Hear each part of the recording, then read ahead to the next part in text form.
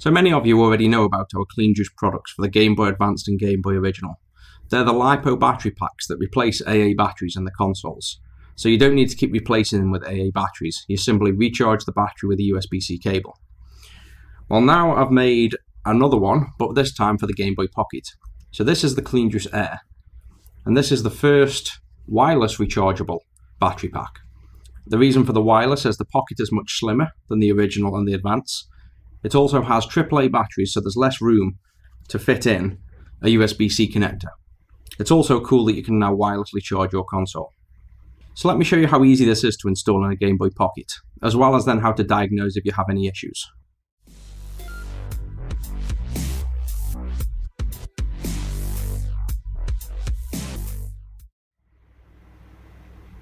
So we have here a Game Boy Pocket. It's stock, it's got a RetroSix ABS shell, so much better quality, but that's not a requirement. And if we take a look at the back, it currently has the standard AAA batteries in. So you can start by removing these batteries. If you're using a RetroSix shell, which we highly recommend, then this kit just drops in. If you're using an original shell, you will need to cut out the bottom of the battery compartment to fit everything in. But I'm going to hope you're going to choose our shells because they look amazing and it's a drop-in support. So next you just want to take this battery spring out. The simplest way is to just get some clippers. We sell these on the store. If not, just get some normal clippers, or you could even use your finger to grab. But if you struggle, just put the grippers between the battery hole here and the battery spring there, grip and pull up. And with that battery spring, just keep that spare in case you want to go back to AAs. The next step is quite simple. The battery should go in with the RetroSix logo facing you. The CleanJuice Air should also have the writing that you can just about see here for GBP also facing you, so you have both of them facing the same way. There's the battery connection, and as you see, if you place this on here, these terminals will make contact and they will provide power to this board and then output the correct voltage for the system here. So with that done, simply hold them like this, place them there, put them in the shell like that, and then keeping that down, you simply push in and down. Now you're looking for a click, or if you want to visually see, you're simply looking for this board to be down on the edge. I'll just remove this once more and show you again, and to remove them we'd recommend tweezers down here, lift the board up and do it in reverse to simply take it out. It's that easy. Let's put it in once more, and you can keep pressure down here, push over and push in, and there's the kind of click sound you sometimes get. But you'll notice here, if it's not going in, it needs to go over these ridges, so you need to push in firmly enough to go over the ridges, and then you simply reinstall the battery cover. And if we turn over and test, we can see this now works fine. You've got your contrast wheel on the side for desired contrast. But let's say you have issues and yours isn't powering up. Firstly, make sure with batteries that your console works, so you know it's actually a working console. If so, and you still have issues, you can test the voltage here and the voltage here with multimeters to see where the issue might lie. So if we just grab the multimeter now, and let's do a test. The top pin is negative, and the pin below is the power input. And you can see this is reading 4 volts, which is the LiPo battery nearly fully charged. So you can tell we have power on the input, which is what we need. If we didn't, we'd check that these springs, in a moment I'll show you how, are making contact with the battery. And then if we come over this side, ground is the bottom and the power to the console is the top. And we can see here we have 3.5 volts roughly. Once the battery gets low, this would drop to a lower voltage. So depending on the state of your battery charge, this should be anywhere from 2.4 volts to 3.5 volts. So when the battery gets low, the power LED on the console would go dimmer. So this power LED would simply go dimmer. And in this version, we actually don't have a power LED. Some of them don't. For example, this green one does. So this power LED would dim. So this is all good if your console's working. But what if you don't measure power up here? If you do measure power here and you get 4 volts here, but you don't get any power here, or your voltage is wrong, then it could be that the console isn't working or has a dead short and is pulling down the voltage rail here. But it's unlikely you won't get power out of these pins. If it is, you would simply remove the battery. So we lift the board out, then the battery out, and then simply lift out. And as you can see on here, the battery pins make contact here.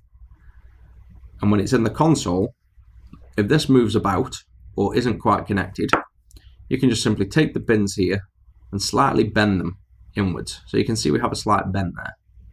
You can bend them more in so that it makes contact with these connectors. That should allow you to get contact. You could also test the battery directly first. So ground will be at the top. So we do it that way. Ground is the top and positive is the bottom. And you can check that your battery has voltage first. So if we know the battery's dead, if this says 0 volts, then you know it's a potential battery issue. If you have 4 volts here, and when it's in the console, you don't get voltage here, as you can see now, because I'm not making contact, it's because you don't have contact here. Once it's in the shell and making good contact, so if I try and hold it in position, you can see the power then goes to the board. So that's how we check the battery's working and that the power gets passed to these pins.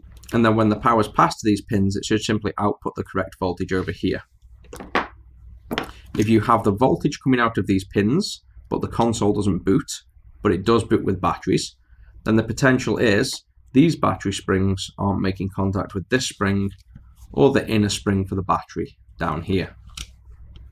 If that's the case, similarly, you could bend this pad out slightly, so the top one, you could bend outwards slightly, and the bottom one will always make contact because it's pushing against a spring, so you will never lose contact here. The one to check is the one in the battery compartment there by bending the spring out. These are all tested one by hand, so you shouldn't have any issues, but that's how you diagnose and test for an issue. And then once more, just to fit it nice and simply, we'll place it in, push down, and the board's in, battery cover over. And there's the console. So what happens now when this runs low on battery and you want to charge? Well, the simple thing is you grab a wireless charger.